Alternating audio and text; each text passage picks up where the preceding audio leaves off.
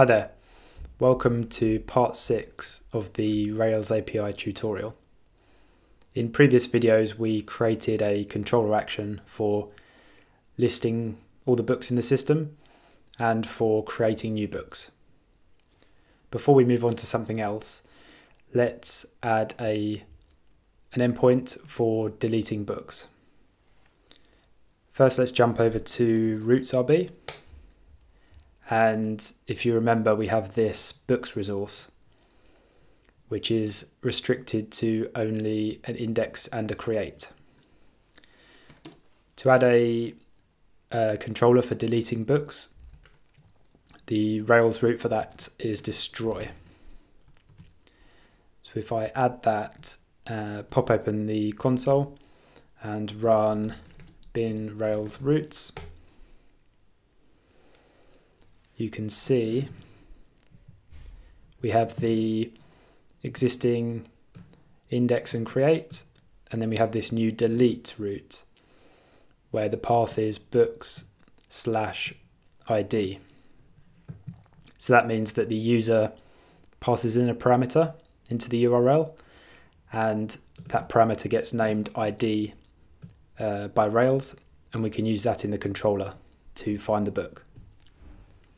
So let's jump over to the controller now, and we'll add a new action called destroy.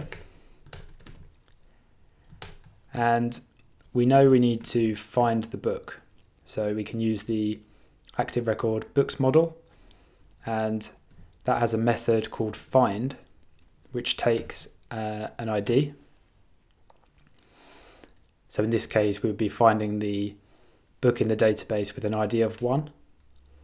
But what we can do is use the params and use the params hash and look up the ID, which we know we have from this root here. So that will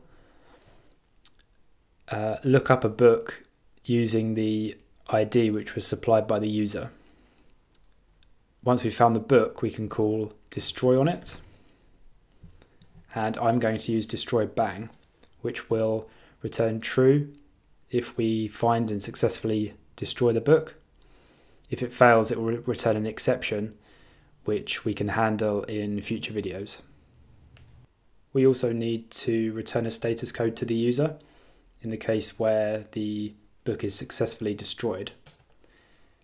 And this time, instead of rendering some JSON, I'm just going to use a head response, which will return a status code in the head of the response, but no body. And for the status code, I'm just going to use no content. So no content is a 204, and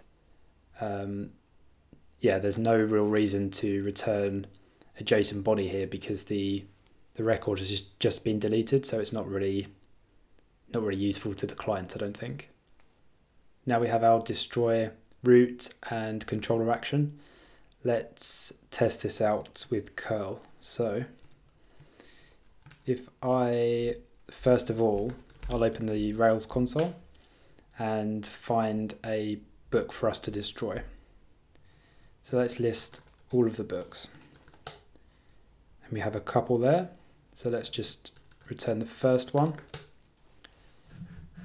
So we have the this book called Rails API, and it has an ID of 1.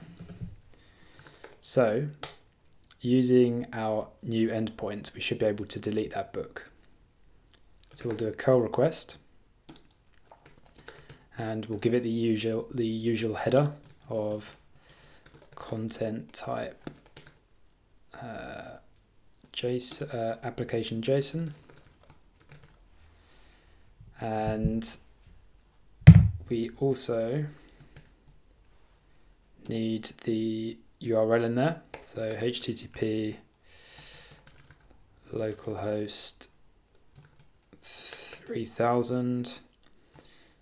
The endpoint is books, and we'll add the ID of 1.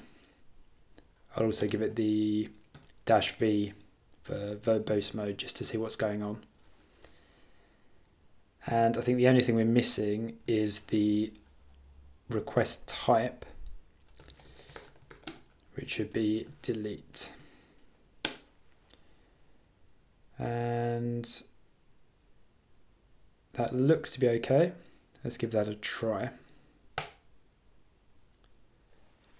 And what do we get? Oh, yeah, I don't think I'm actually running the server. So let's jump over here and run the server. There we go. Let's try this again. So we've got a delete request was performed, 204 no content, and no body. So it looks like that was successful. Now let me open the console again. Book.find ID, book.find ID of 1. There we go. So the record is no longer found, which means our delete controller action is working successfully. That's all for the destroy controller action. The only thing we haven't handled is the case where this raises an exception. In a future video, we'll come back and add some exception handling for this.